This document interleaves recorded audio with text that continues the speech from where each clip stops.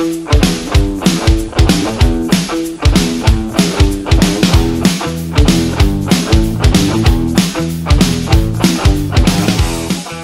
my name's Steve Derby. I'm sales and tech support and shop manager, all kinds of different handles at Axis Forestry.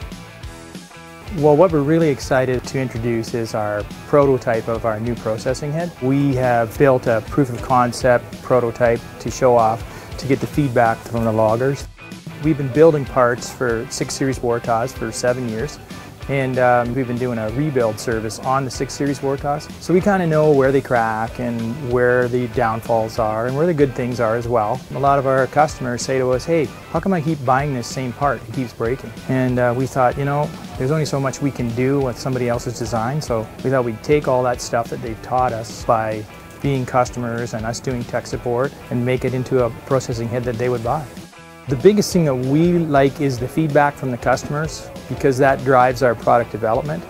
So if they come here and they look at a piece that we have, it's one thing for an engineer to design it on a piece of paper and then tell somebody that this is what they should like.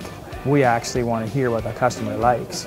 So the feedback is really crucial, and at logging shows you get good feedback, you get bad feedback. We're here to take both of it and try to make it into something that the customer will purchase from us. The Prince George area has been really good for us because there are a lot of Warthog processors around, and you know, there's a lot of opportunity for us to sell our product.